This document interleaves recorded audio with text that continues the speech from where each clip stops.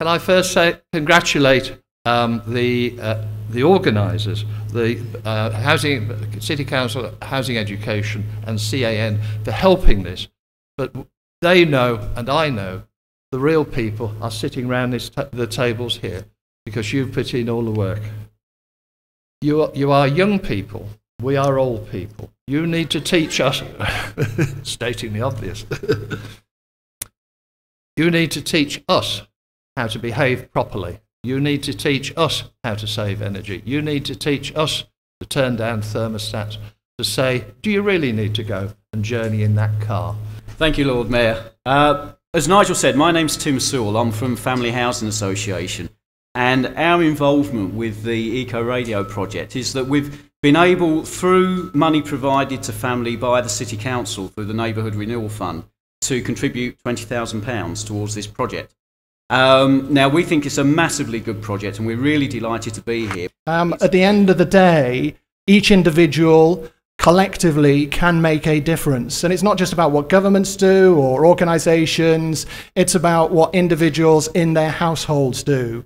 And that's why I think Eco Radio is so brilliant, because you're getting over the message of awareness, raising the profile and saying practical things that people can do, whether that's low energy light bulbs, better recycling, or doing what I'm afraid to say I don't do very well, which is switching off some of the electrical gadgets that sit in your home and are on for 24 hours a day.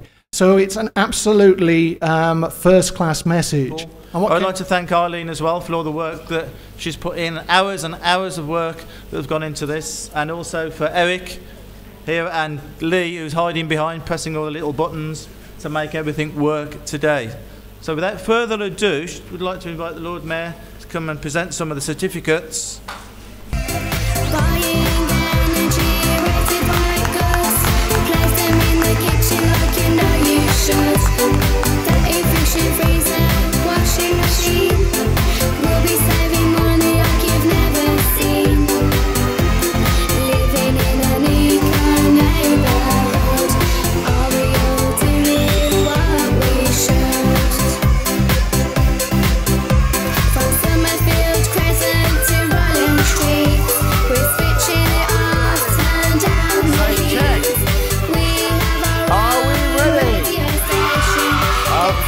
Let's start the sequence. No.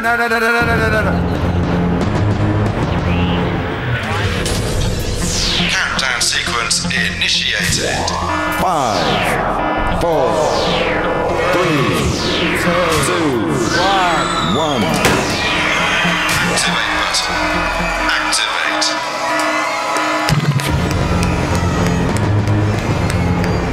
Eco Radio is now live. Eco Radio is now